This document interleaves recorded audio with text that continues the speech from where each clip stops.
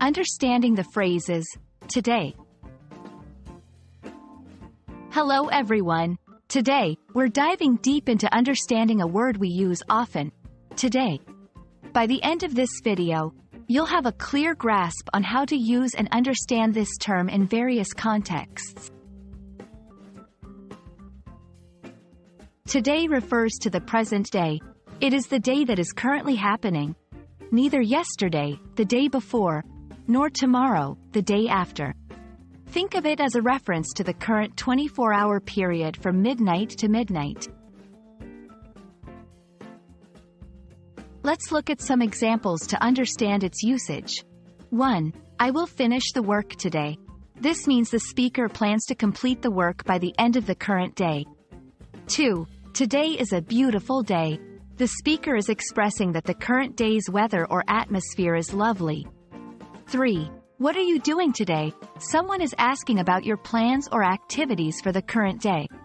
Remember, whenever you see or hear today, it's referring to the day that's currently taking place. The word today is also used in various idiomatic expressions. Here are some examples. 1. Today's the day, an expression of excitement or anticipation about something significant happening on the current day. 2. Here today, gone tomorrow. This suggests something is temporary or short-lived. 3. Living for today. This means to enjoy the present moment without worrying too much about the future. While these idioms use the word today, they carry a deeper meaning than the literal definition of the word. It's essential to distinguish today from other time-related words. Here's a quick rundown. Today, the current day. Yesterday, the day before today. Tomorrow, the day after today. Now, the current moment. Soon, in the near future. Remember, today always pertains to the entire current day, from the stroke of midnight to the end of the evening.